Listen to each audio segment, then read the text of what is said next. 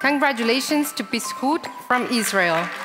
Bizchut supports people with intellectual and psychosocial disabilities, as well as autism, to retain control over important life decisions, with the assistance of trained professionals and volunteers.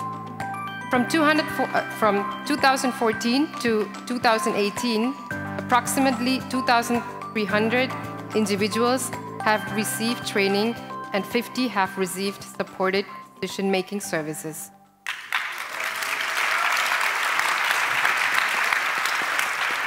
So I want to dedicate this award to the 70,000 people in Israel and the millions around the world who are under guardianship and who cannot make decisions over their lives, and for the hope that all of these people will find their autonomy and their freedom as soon as possible, and to say thank you to the wonderful staff and volunteers of Bizchut that made this project possible. Toda rabah.